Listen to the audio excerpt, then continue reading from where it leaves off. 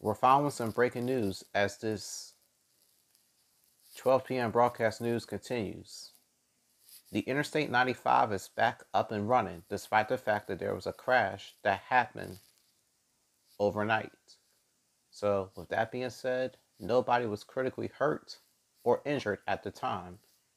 It all started when two men plus another victim was taken to a nearby hospital. I just can't believe it all happened way too fast like that. Philadelphia police released some new video of suspects. They say they are wanted with robbery and assault at a local train station. Back on December 12th, a 20-year-old young man jumped on the platform at 11th and Market Streets, and we're being told that he is still remaining at large. And if you see him or the suspects in the video, just call police right away. A man was shot multiple times on North Broad Street on the 4700 block in Logan. That victim was found next to a car. Nobody is in police custody as of right now. Masks are being worn for many schools. CBS 3 was there at the Masterman school in Spring Garden. You must wear one for the next days or so.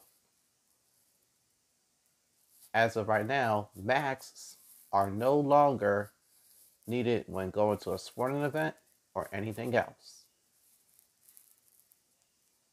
The time right now is 12:07 p.m. on your Wednesday afternoon. We take you to Girard College as everybody's getting ready for Martin Luther King Jr. Day.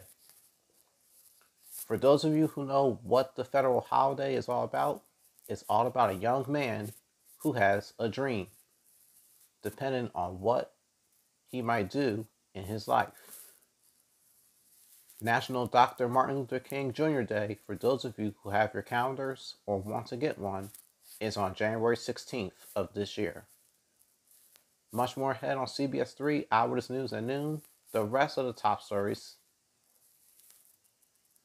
and everything else. We'll be right back. I shall return after this.